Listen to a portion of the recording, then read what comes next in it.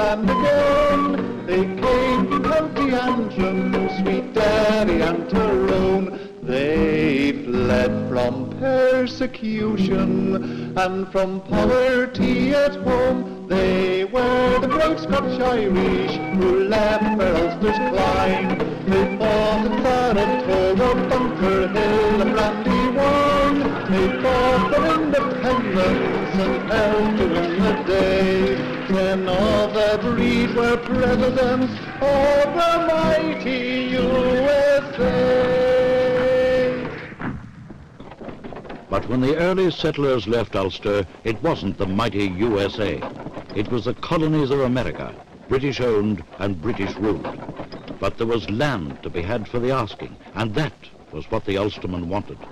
The land-hungry Scotch-Irish spread across the plains to the Pennsylvania valleys, North and South Carolina, setting up their log cabins, clearing the brush with the most primitive tools, doing the thing they knew best, farming.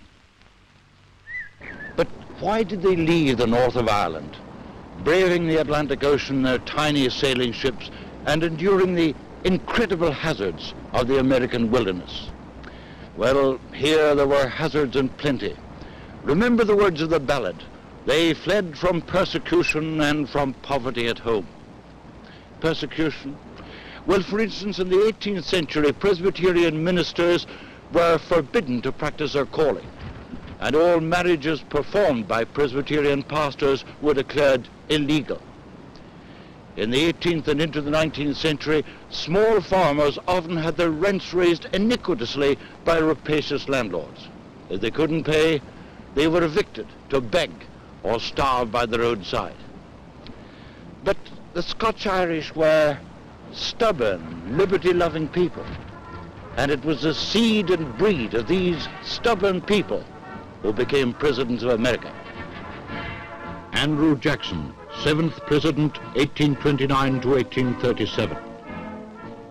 James Buchanan, 15th President, 1857 to 1861. Ulysses Simpson Grant, 18th President, 1869 to 1877.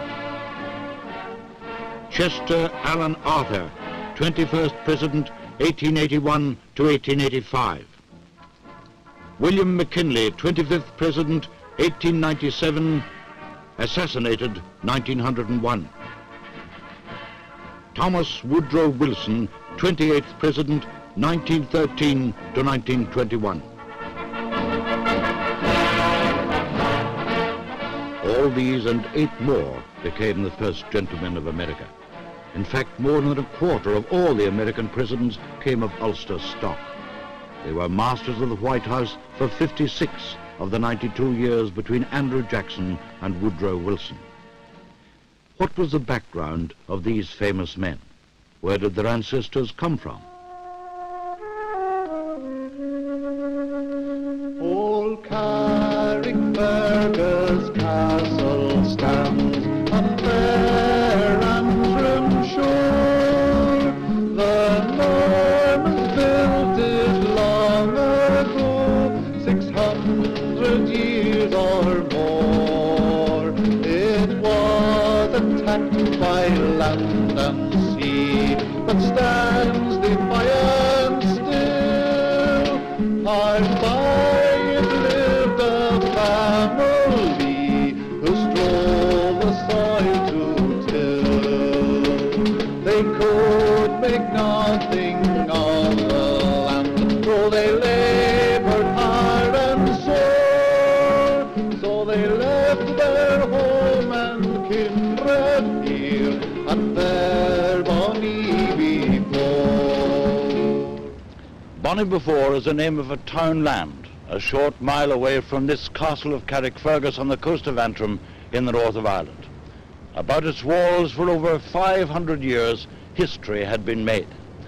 The castle had been built by that notorious Norman knight John de Courcy. The equally notorious King John visited the castle. Edward the Bruce besieged it for a year before he took it. Here, William, Prince of Orange, William III of England, landed on his way to the Battle of the Boyne. In 1760, the town and castle were captured by the French. and tradition has it that the defenders, having run out of bullets, tore the steel buttons off their uniforms and used them to charge their muskets.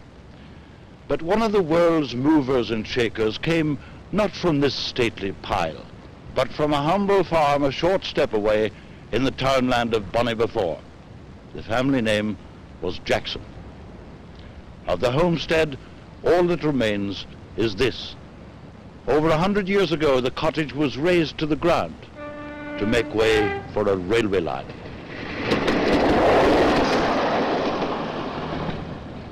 In 1765, Andrew Jackson, his father Hugh, his wife Elizabeth, and their sons Robert and Hugh abandoned their home here and their life of grinding poverty and took ship for the Carolinas.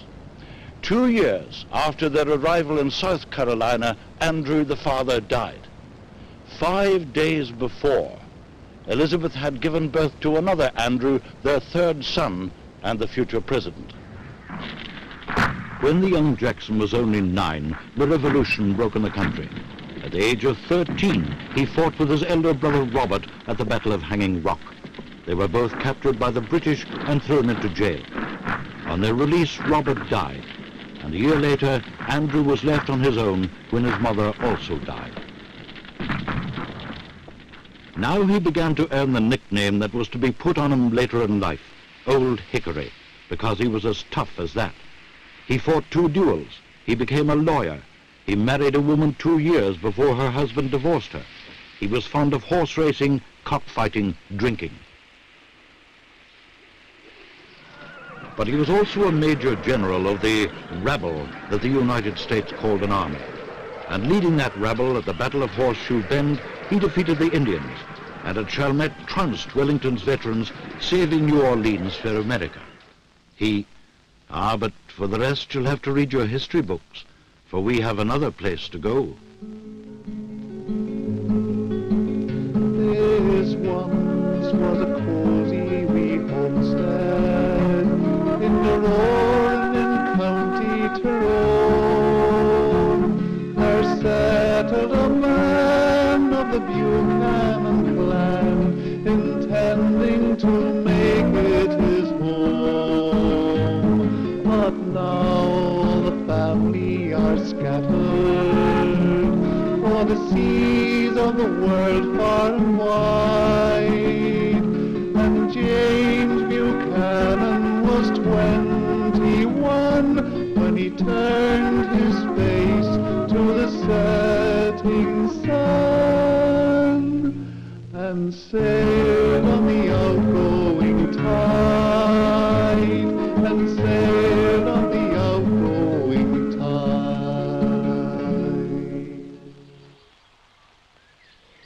How hard it must have been for a family to leave this pleasant countryside, the rich, fertile lands and the beautiful Camoan River teeming with trout and salmon. It is perhaps significant that the family moved to Donegal before they emigrated, for this scene was not so peaceful as it appeared. Secret societies calling themselves Oat Boys and Steel Boys had been pressing for agrarian reform. For those tenant farmers who wouldn't join their ranks, the penalty was sharp and swift. Behind these trees could lurk attackers, and the whole province of Ulster was disturbed by their depredations.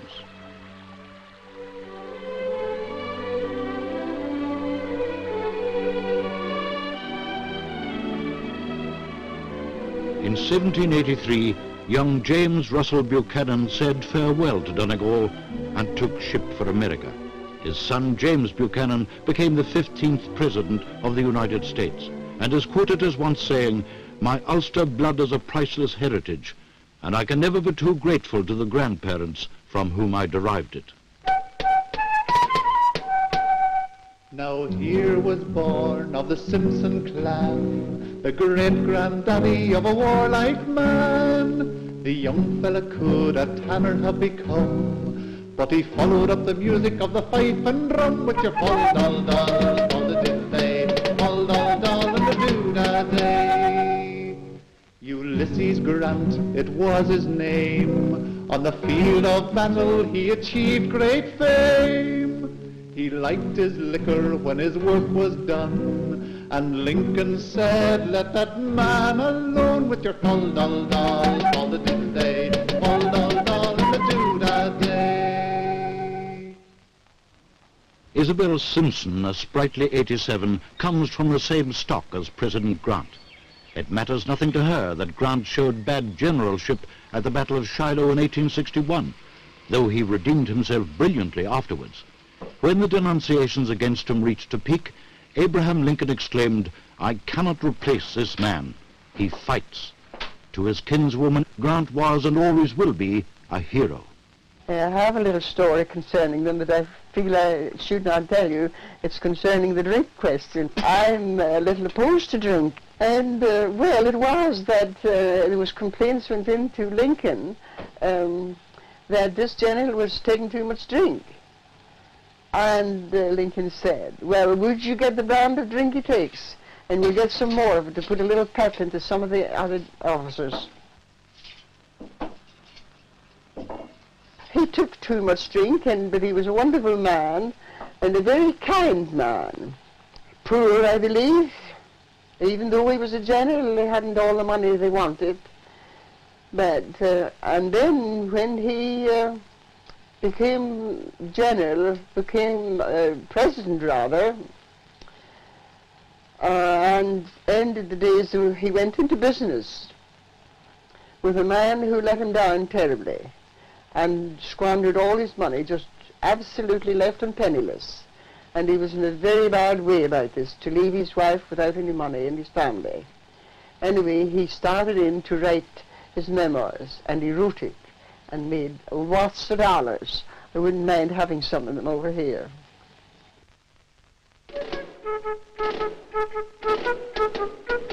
Near Cullybacky, Willie Jump among the Antrim hills, was born Willie Arthur. He learned to plough the drills. He remembered his mother making butter at the churn, and drove the little turf cart beside the flowing burn.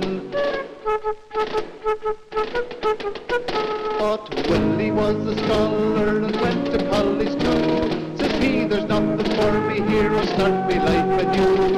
I'll send her for America, and there I'll make me stand. And his eldest son became the very highest in the land.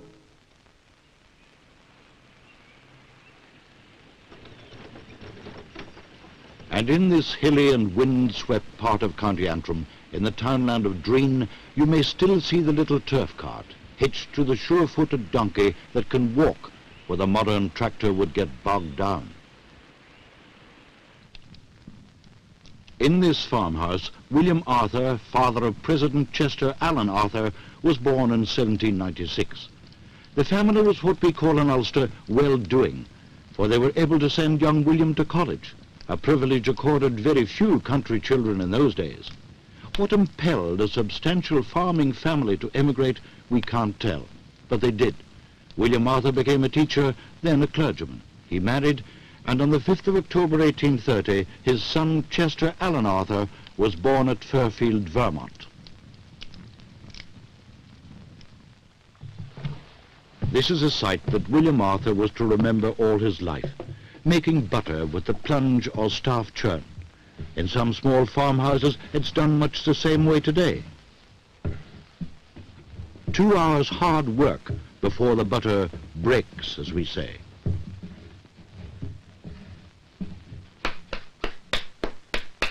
And then, when the butter was ready, it was molded into various shapes to catch the eye of the customer.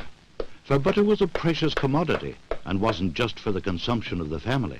The bulk of it was taken into market and sold, not for profit, for there was little cash profit in the early 19th century, but it helped to get the other commodities the farm needed. And this was the kind of peaceful rural life and the farm that William Arthur left, unaware that 65 years later his son Chester Alan Arthur would be the 21st President of the United States of America. A young man stood by the shining river and sadly gazed where the waters of the bush did flow. Farewell, farewell, I must leave you forever. Sweet Derva village, it is drawing near my time to go. I haven't prayed, they call me David the Weaver. With my shuttle and loom, I can weave your linen coarse and fine. Ireland I love, it breaks my heart to leave her and seek my fame and my fortune in a foreign clime. David the Weaver, David McKinley, lived here in what is now an outbuilding at Dervock in County Antrim. An ancestor, James a trooper, had fought at the Battle of the Boyne. Today, the house is a mere shell. But what was it really like inside? Well, fortunately for us, the Ulster Folk Museum have done a lot of research on the subject, and here we can see what amounts to a fairly idealized picture of what the McKinley homestead may have been like in the 18th and 19th centuries. And to take us on a sort of conducted tour of the homestead, Philip Wilson, the education officer of the Ulster Folk Museum. Philip, being a country boy myself, I knew that the open hearth, the open turf fire was a focal point for all the family activity. Yes, it was indeed. It was around a fire such as this that James the trooper and his wife may have sat in the evenings, and around which she would have done her baking. And you can see there the three-legged pots used for boiling the potatoes, making the soups and stews. You can also see the implement there used for grilling perhaps the herring, which would have caught locally. Beside the fire is the settled bed. This was used in its present position during the daytime for people to sit at, and at night it would open out and make a bed perhaps for the parents or perhaps even for several of the children. Above it are the sheep shears, and just in front of it is the great wheel used for spinning wool. The finely scrubbed deal table was used for baking, or preparing the bread for baking. You can see the soda bread, the nice freshly baked loaves. Salt was of course a valuable commodity in those days, and the salt box kept the salt nice and dry. Opposite the fire was always the dresser, with its nicely cleaned plates, its mugs and its bowls for soups and stews. Butter of course was produced on the farm. There's the plunge churn, which provided the people with many hours of healthy exercise. Up above one can see the ceiling, the heavy purlins there and the roof timbers on top, and also the scraws into which the scallops of the thatch would be pushed. Well, in the bedroom the scraws or the sods of earth have been covered over by the ceiling timbers here, perhaps to prevent pieces of earth or pieces of straw or even mice from falling down from the roof. Two beds here covered with their patchwork quilts, and above one of them the sampler, perhaps produced by a member of the family. The cradle, a very common piece of equipment in those days, and the washing equipment, the wash basin, the jug and the towel rail there. Philip, how authentic is this as a representation, say, of the McKinley cottage in the middle of the 18th century? Well, as you mentioned earlier, it's highly idealized. I would think that a lot of it is perhaps more 19th century than 18th, although some of the furniture may date from the 18th century. The descendant of this family, 25th President William McKinley, died at the hands of an assassin in April 1901. There's a tiny little farmstead nestling in the Sperrin Hills, where the snowdrops bloom in thousands to defy the winter's chills, and the bannock bread is baking on the griddle or the hearth. You will never in your travels find a sweeter spot on earth. But a man can't live on beauty, though his spirit it may soothe. And ambition whispers urgently, you've got to make a move. You must seek and find the far land, if in stature you'd grow. So rise up, young Jamie Wilson, it is time for you to go. This is the townland of Donegal in the county of Tyrone. They say that in the year 1807, a young man of 20 lived in this cottage. He'd been born here, and by the time he reached 20, he was getting itchy feet. Because unlike his contemporaries in this area, he didn't work at the farming or farm labouring. He'd served his time as a printer in the small town of Strabane, a couple of miles away. He thought he wasn't getting anywhere. So in the year 1807, at the age of 20, with little more than the clothes on his back and a few pounds in his pocket, he took ship for America. His name, James Wilson. Today, people, not only from America, but from all over the world, make a pilgrimage to this homestead. For the older ones can remember Woodrow Wilson. They recall his efforts to keep America out of the First World War. They remember him as the creator of the League of Nations, paradoxically an alliance that America refused to enter. But what about his grandfather James in the year 1807? What were conditions like?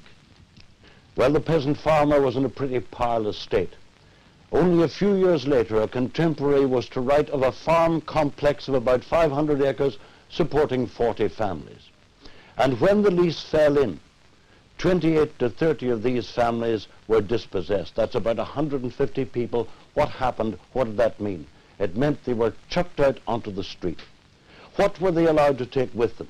Well, the contemporary writes, they were allowed to take with them the old roofs of the cabins, that is, the rotten timber and the rotten straw, and with these they contrived to erect stands upon the highway.